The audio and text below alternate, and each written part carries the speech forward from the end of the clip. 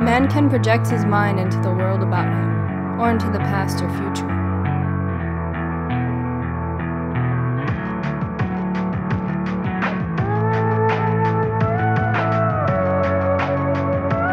The reactions of animals are simple, are limited to the moment.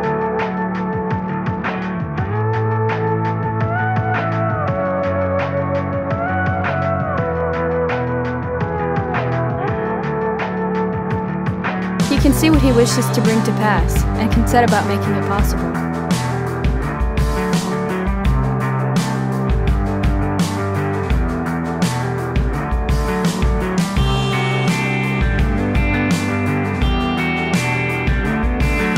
He can live more lives than one.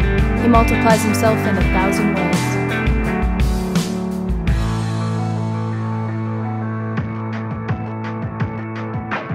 He explores the mysteries of nature, the sources of life, and the causes of death.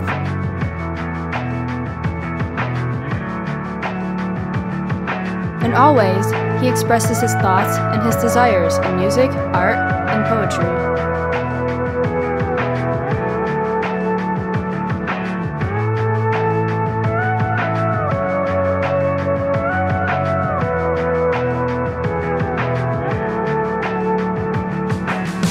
He is curious about himself, about nature, about the stars and the waters.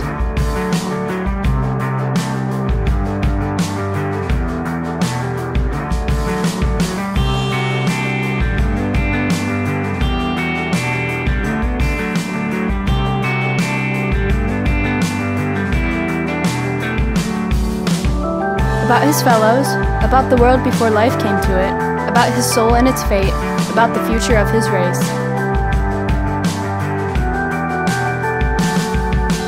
He can bask in the sun after a good meal, just like any animal.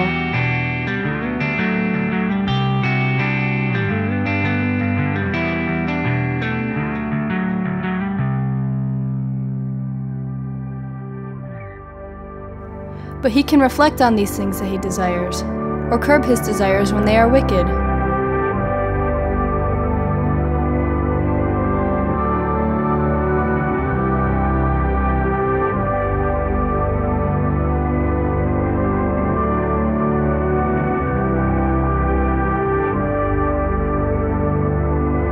He finds enjoyment not only in his immediate surroundings, but in a world of fancy and imagination.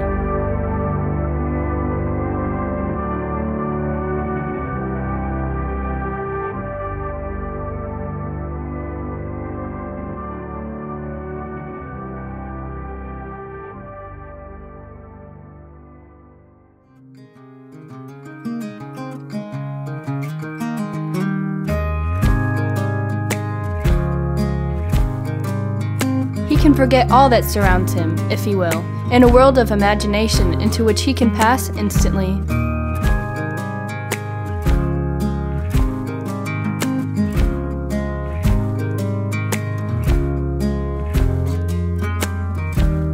He has found a larger and deeper personality through reflecting on his relation to the world in which he lives.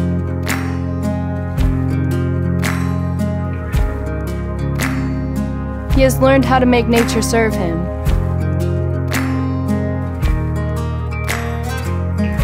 He has felt the magic and the mystery of the flowers and stars.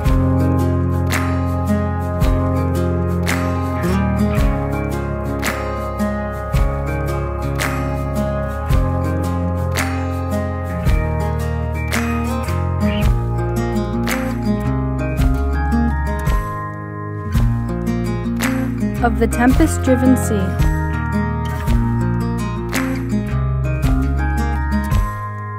Of the silent pageantry of the summer night.